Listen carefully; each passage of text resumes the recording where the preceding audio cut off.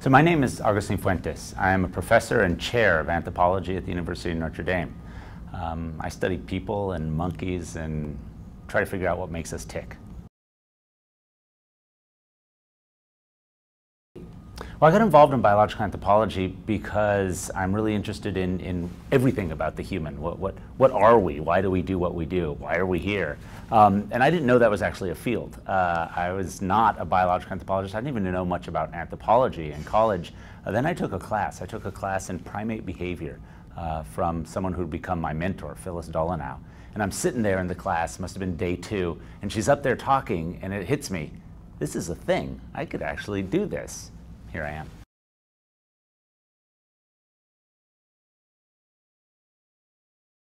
So there's 2 things that I really love about my research. One is with my primatological research. I do something that's now called ethnoprimatology. It's looking at the world, not just of, say, monkeys in the jungle, but the big picture of conservation, ecology, humans, monkeys, elephants, whatever else is out there, trying to look at all the interfaces, but specifically the relationship between humans and other primates.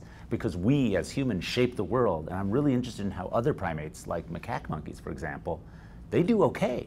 They're able to deal with the world that we've messed up in many ways. How? Why? What's going on? That's what really interests me about the primatological stuff.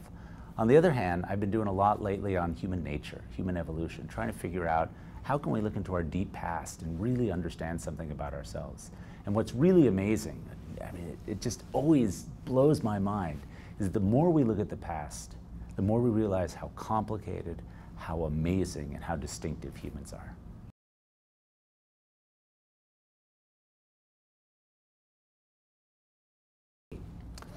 Biological anthropology is sort of a hybrid field. It takes a little bit of everything from all over the place. So one of the biggest challenges is how to manage that. How do we negotiate? How do we connect all these fields and make the science robust and yet make the integration really, really work? So I think the challenge for the future is how do we do more of what we're doing? How do we expand out and yet retain this idea that we're really interested in everything about the human? From a biological, from a social, from a genetic, from a chemical, from an ecological end, and meld all those things together. It's hard to do. That's a really difficult thing. Another problem with biological anthropology is that we're part of a university landscape and a research landscape that is not open to everyone.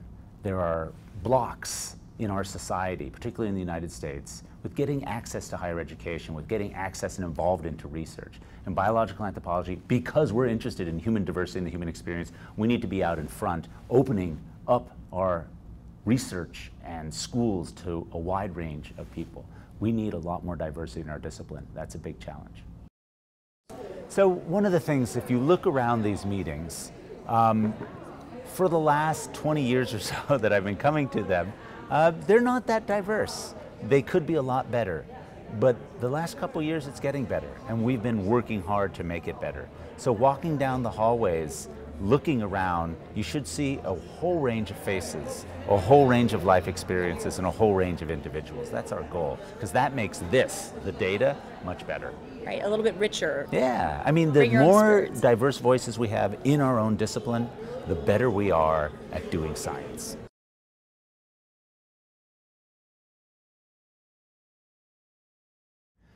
We've begun now in the AAPA with an NSF-funded project called IDEAS.